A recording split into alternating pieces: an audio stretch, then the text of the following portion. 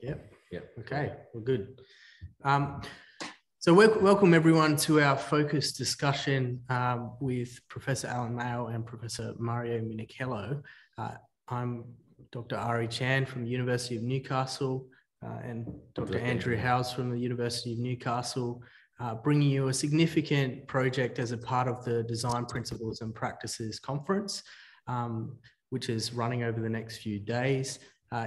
This exhibition is produced as a part of a research grant funded by the College of Human and Social Futures at the University of Newcastle, but involves a wide breadth of international collaborators, illustration, research academics from around the world who have submitted to the exhibition, but also who are partaking in a global discussion around illustration, the future of the Academy, how non-traditional research outputs are recognised by the Academy and the institution, but also how we've started to negotiate what is now a very established discipline globally, starting to interconnect all of those different discussions that may have been independently happening around the world. The exhibition is called Seeking Vision, and it also has a gallery catalogue with research statements from all of the following global contributors, all illustration academics, lecturers, professors who have contributed to this conversation about their work and what it means. Part of this is to bring together a group of senior academics that look at practice-based research, practice-led research, research into and on illustration, and speculative or blue sky research. So starting to think about the real range of different research that's occurring globally, and the works in the gallery and the research statements that have been provided by the academics are there in order to help give a great understanding of all of the different approaches that people have been taking and looking at, including many PhD candidates that have contributed cutting edge research at the moment. And we also have a bit of a program of research activities that are building on conversations from 2021 that have been facilitated by a number of the people in this presentation. We're proposing a research project that looks at the role of virtual galleries today, developed by Luke O'Donnell, as a space for peer-reviewed illustration as well, and starting to think about the virtual space as we're all aware of COVID-19 and the effects that it's had on how we have these conversations into the future, in alignment with this particular conference, and also a real-world testing of the University of Newcastle's non-traditional research output policy, and a part of our participation of in and around and with the conference in a help to strengthen the case study of NTRO policies and help provide a framework from, again, very established senior academics all the way down to PhD candidates who are trying to negotiate this space.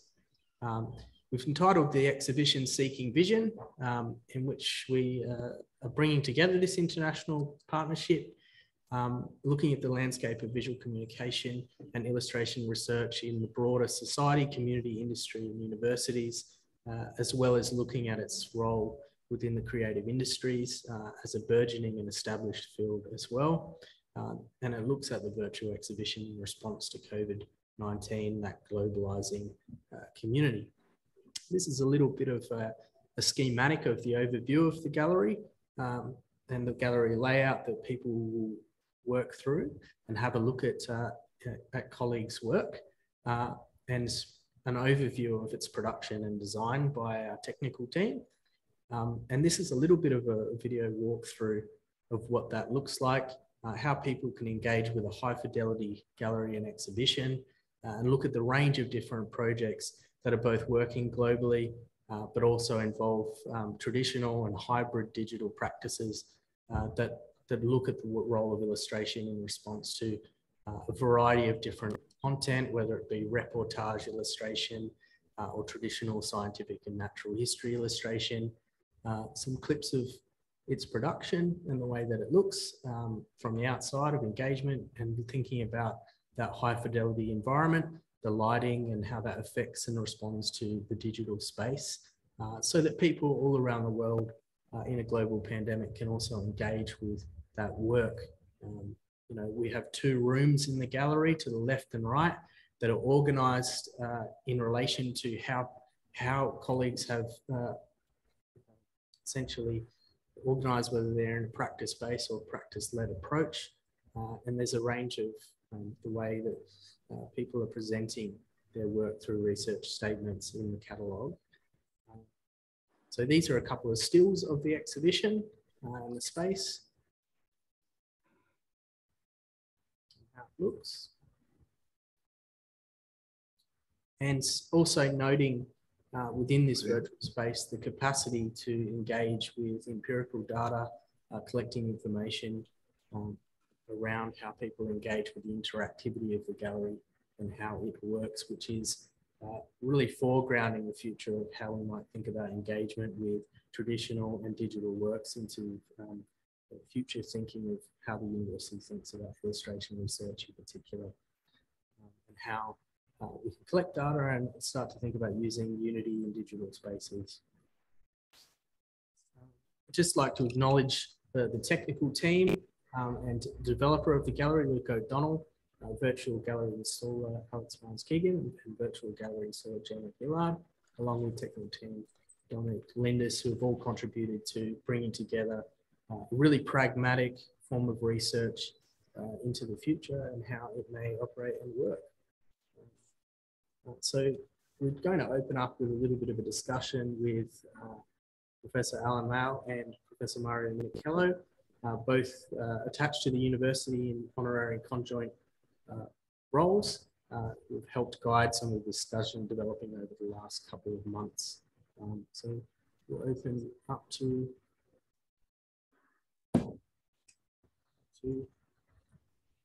that discussion. Thank you for joining us in the recording space. Right, well, I think I'll start this off just by saying that as far as I'm concerned, I think what we've done here and what we've established is long overdue. I mean, if you just think about, the recent history of illustration practice internationally and how connected it's all become, and how important a lot of the context of practice that we work within has such an impact on society at large, on its audiences. I mean, it has done for many, many years, but it's becoming more and more relevant now. And a lot of people in the know about me will be aware that I've written quite extensively about something I call the polymath principle, which is where I see the work of illustrators becoming much more sort of intellectually sort of engaged with the subject matter, with researching what that subject is all about, and understanding what it means to communicate to a particular audience. Because in the past, if you went back, in ancient times to the 1950s and 1960s, a lot of illustrators were just being employed as sort of technicians, if you like, being directed very much by art directors in studios and in agencies. That's changed considerably. And industry is now looking at a different type of animal. They're actually, a lot of agencies are now recruiting what they call creatives, which can be an illustrator who can do photography, who can do graphics, who can write, who can research. And it's having all those sort of skills combined, it is becoming very, very important indeed. And also the other thing that I have to say, and I'm getting back to this business of the international context that we're talking about. Every time you produce a piece of work, and I've mentioned this before, it's likely to go, even if it's just a localized piece of work or a piece of work which you're producing in a blue sky or speculative sort of way, you're more than likely going to put it on a blog, on a website. It can be seen anywhere, and it can influence people anywhere. And I think that the research that we do is very important in terms of it having an influence, not just out there on our audiences, but amongst ourselves, because that hasn't happened very much in the past. And looking at that exhibition, which is I have to say that just now was the first time I've looked at it properly and seen what the content is like. The breadth of visual language, the whole aspect of what that looks like, for me is looking tremendous. It is not, see, it always worried me that people that sort of may call themselves academics and researchers, but work through illustration, don't necessarily produce work when it comes to the artwork of a particularly high level. And I've seen that before. I think that this exhibition that we have now has thrown that out the window, because looking at what I can see, it looks absolutely superb. And I'm not just saying that because I'm part of it and because I'm looking at you and I know that you work with it and you know that we're all in it together. But I really think it does. I think it's incredibly exciting. And if you look at the roster of contributors, you know, we've got people from the UK, from the United States, which is very, very important, and from Australia. You know, there's a very broad range of people from around the world that's contributing to this. And I think the potential for this group to grow and to have it have influence is fantastic. And you know, so I have to start off by actually saying that we need to be positive about this. It's a fantastic discipline to work within. It's growing, it's expanding, it's becoming more and more influential through all sorts of different contexts. Because let's face it, you can see illustration anywhere, in children's books, you see it informing people and educating and presenting new knowledge. It provides us with lots of entertainment in every way that you can think. And importantly, it commentates. It gives us opinion. It's journalistic. It has a very strong reportage sort of quality to it. And also it promotes, it advertises, it markets, it can do absolutely anything. And it's seen everywhere. Even when we walk down the street, a lot of people don't understand how influential illustration is. Just a poster on the wall. It's a visual image and it's contextualized. And I think that we need to, you know, and as a group, I think we're going to expand that. And I can see it, and I can see everybody coming to realize and understand what it is that the illustration is all about. And I think that exhibition is certainly starting to do that. Yeah, brilliant. I agree. I've always absolutely, Alex. Can I? Sorry, Murray. I always thought about that particular point as that invisible, visible art that's just immersive socially everywhere that we're all engaging with all the time. So yeah, that's true. It's good. Sorry, Mario, you were going to say something there. No, look, I absolutely, you know, want to make that as such an important thing that we have brought this group together.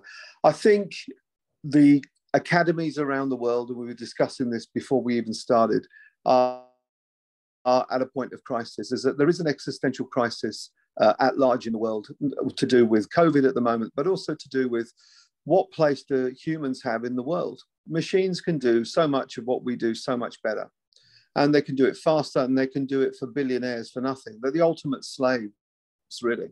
Capitalism is literally eating us and eating itself.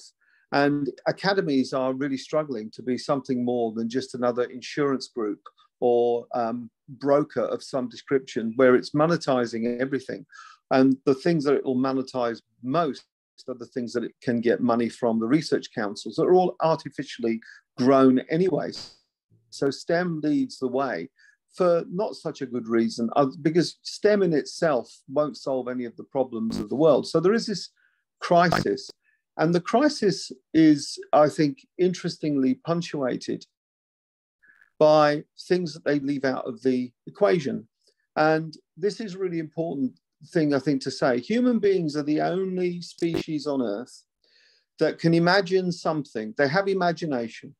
They can imagine something that doesn't exist and then make it exist. And illustration is that first step often, whether it's industrial illustration or books or all the stuff that Alan has said. It is actually something that didn't exist before. It is actually fundamentally not just a creative process, but it's actually a process of origination. And so it's interesting because this is timely in terms of being able to re-explain what the human qualities are in the arts. And illustration is a good one because it communicates well. The other thing I think I just want to quickly say is somewhere along the line, after art schools were incorporated into universities, universities lost their way a little bit. They stopped trying to understand what it was to have these strange people in who imagined stuff, who did dance, who did drawing, who did all these things which somehow seemed oddly superficial with some of these big things of splitting atoms and finding proteins. But the problem is every discovery needs to be humanized. It needs to be socialized, and you need a social license to operate those ideas. And by not understanding the language and the tenor of what we do, it's actually isolating itself from being able to make those solutions work in the real world.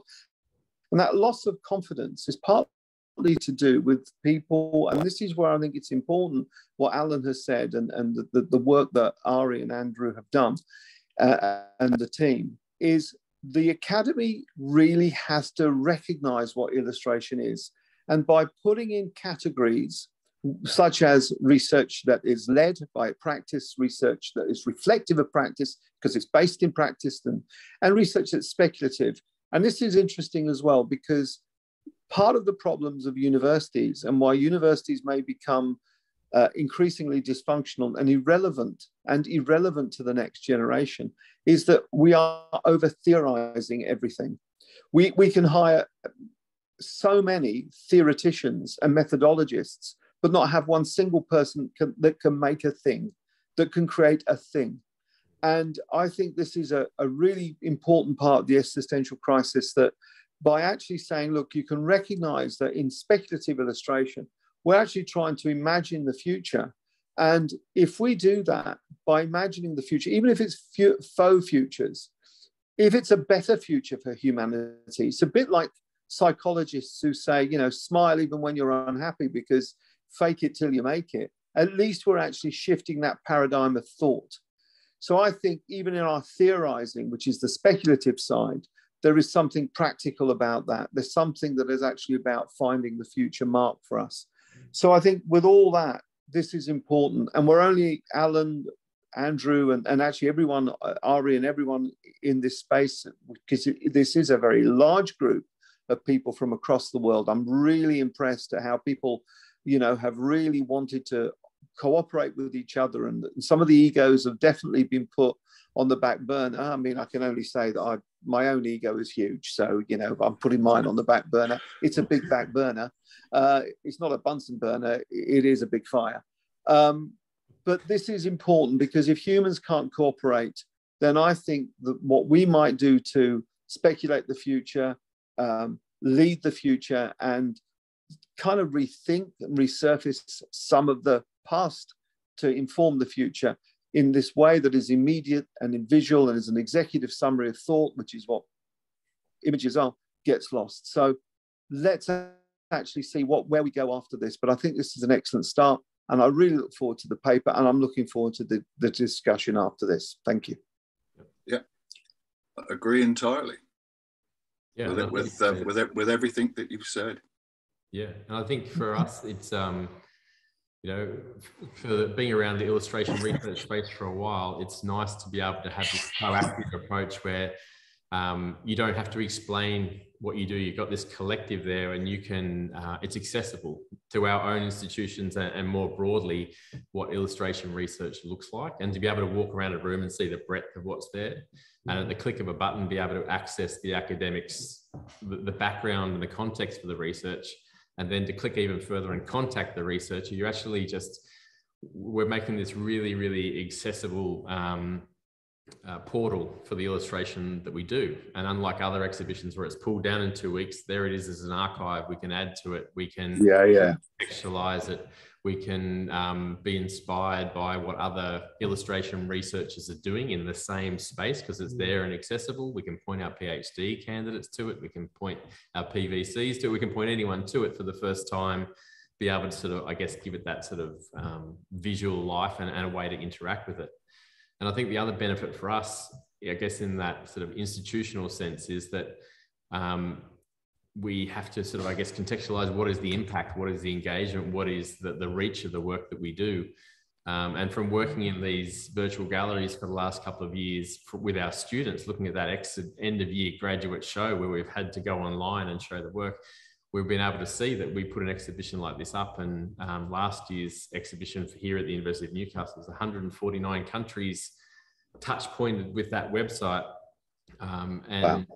I think it was 2,500 individual sort of IP addresses sort of came to those sort of galleries. So you can start to report back and show, I guess, the reach of these things. And with the development team here, looking at that capacity within galleries to be able to see how long an individual work is looked at, or how many times a work is sort of where people are in the physical space and how they engage with our work. There's so many layers to this in that pragmatic sense of understanding what the gallery does on top of just having that opportunity for us to showcase what we do and let it explain for itself what illustration research is. And I think to just pick up on 2 points there, one, the ability of internationalizing this and thinking about how we can engage with a global network, but also that not all things exist in the gallery, as Alan mentioned. The illustration is in a context, and it's in a context that people engage with.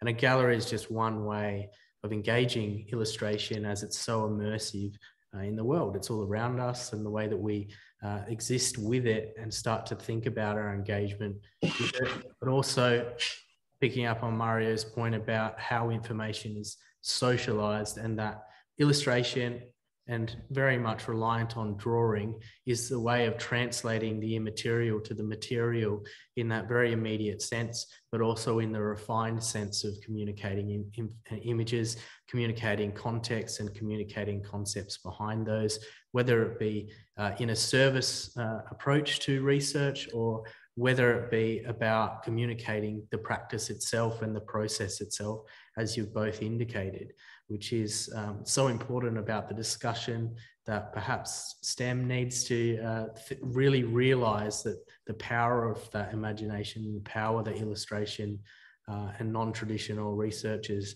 more broadly are contributing to how society evolves and it communicates itself to itself and all of us who are engaging with it. So, yeah. Yep, fantastic. My final bit for me, at least, is that I think the world is moving on, and there is no doubt everything that you guys have said, and particularly Alan's piece around, illustration is everywhere. It's being used everywhere. It's being used in really interesting ways. The fact that, this is a kind of visualizing way of connecting people to some quite interesting spaces and ideas, and moving on all sorts of debates and visions, and this gives us an opportunity to just explore where the limits of that are and try to redefine this term non-traditional research. When I first came to this academy for the first time ever, I was asked if I had a H index, which you get hugely through publishing in referee journals, and that's fine. But I've had over, and I know Alan will probably had as many, over 150 to 200 exhibitions around the world, where the dissemination of knowledge and the interaction with the communities are huge. I think research is whether you can actually find ways of capturing what that research is in these categories, and that people see value in it. And I'll tell you now, industry sees value in it. In the same way that at some point, beauty as a term became something that couldn't be used in all kinds of intellectual ways. And yet the trade routes around the world were founded on things that were beautiful, that could be exchanged for money.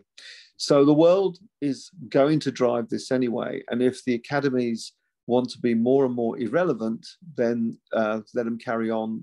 And part of my talk with John Aitken is around collaboration with STEM. And the people in STEM have no problems. It's actually about government policy. And I'm not really clear how that's formed around the world. Yeah, I was just going to say, just to sort of finish off what I think about this group. And thinking of the future and where this is going to go and the relevance of it, I see this as becoming a tremendous resource and an archive as well for all sorts of things, for all sorts of work, and the fact that this is an online thing. You know, I mean, I think Andrew, you mentioned just now about the fact that you could direct potential PhD students and so on to this. That is such an important thing to say and a thing to think. And also, it's not just like PhD students, but I think undergrad students could really benefit an awful lot from this. You know, I can imagine that as well. So, yeah, fantastic. Awesome. Well, thanks for joining us, Alan and Mario and Andrew. It's been really great to see, I guess, a discussion formed around the practical research that we've been seeing here. And, you know, being able to see how it already is a bit of a stimulus for conversation around illustration and how these things are important and disseminated more widely. As a part of this conference, that there's a range of scholars around the world that will be able to be exposed to this discussion in the virtual gallery, and also the amazing context for it. So thanks for joining us both, and thanks, Andrew. Cool. Thank you. Thank you. Thank you. Brilliant.